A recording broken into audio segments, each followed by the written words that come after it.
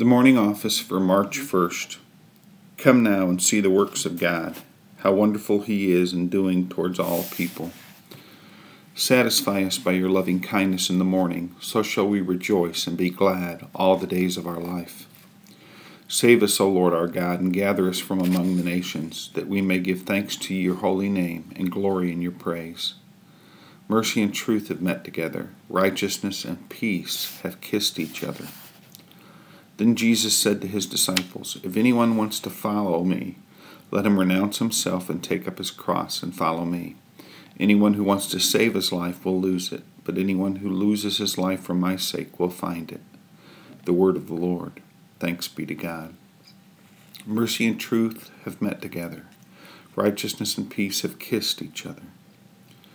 Righteousness and justice are the foundations of your throne. Love and truth go before you.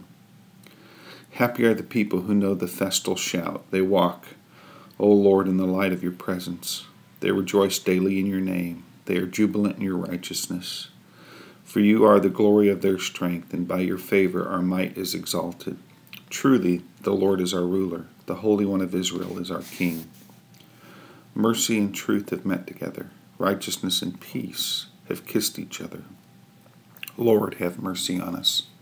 Christ, have mercy on us. Lord, have mercy on us. Our Father, who is in heaven, hallowed be your name. Your kingdom come, your will be done on earth as it is in heaven. Give us today our daily bread, and forgive us our trespasses, as we forgive those who trespass against us. And lead us not into temptation, but deliver us from evil.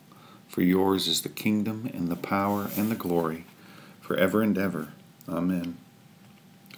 Most loving Father, whose will it is for us to give thanks for all things, to fear nothing but the loss of you, and to cast all our cares on you who cares for us.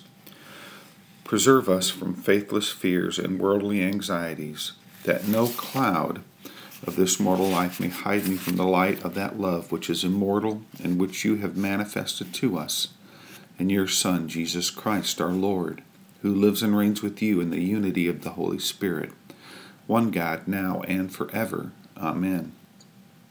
Lord God, Almighty and everlasting Father, you have brought me in safety to this new day.